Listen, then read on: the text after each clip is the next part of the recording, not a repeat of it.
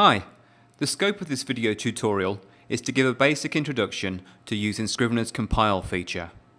I am going to start with a simple Scrivener project with 4 documents in my draft folder.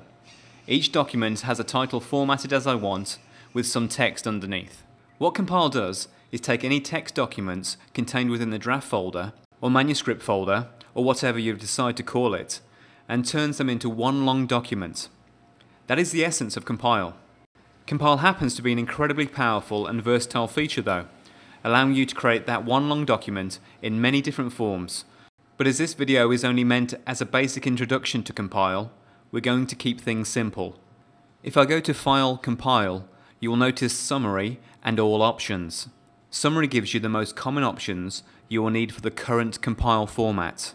Notice that if I change what format I'm compiling for, the summary options change. See how they alter when compiling to EPUB, Final Draft, and then back to print. Summary provides you with the most likely options you will need when compiling to a certain format, but these are not the only options. If you want more control over your document output, you can go to All Options. We will not be covering all options in this video, but it is obviously useful to know that detailed control over your document output is available. What we want to do here is compile our Scrivener project without altering the formatting we already have in our binder documents. Format As provides users with lots of presets when compiling. Selecting Original will use the original format that has been used in your binder text documents. It will not override or change your formatting for you. It will remain as is. Another summary option to look at is Compile. You will typically want to compile your whole draft, but this option gives you control over what subfolder or selected documents you may want to compile. We are simply going to compile our draft folder. Right, let's compile for print. We'll open our document as a PDF in Preview.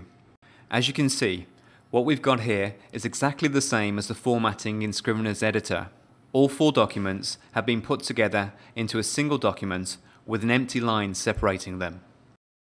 What if we want page breaks rather than empty lines in our compiled document? Although I said I wouldn't, let's go briefly into all options. If I look under separators, you'll notice that I have an option for text separators. I only have text documents in my binder, so I can simply change this from empty line to page break, and that should be the only change I need to make to get my desired result.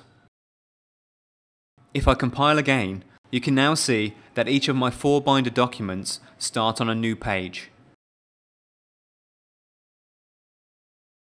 Let's take another small step in this introductory video and set selected text as title in the binder for each of our documents.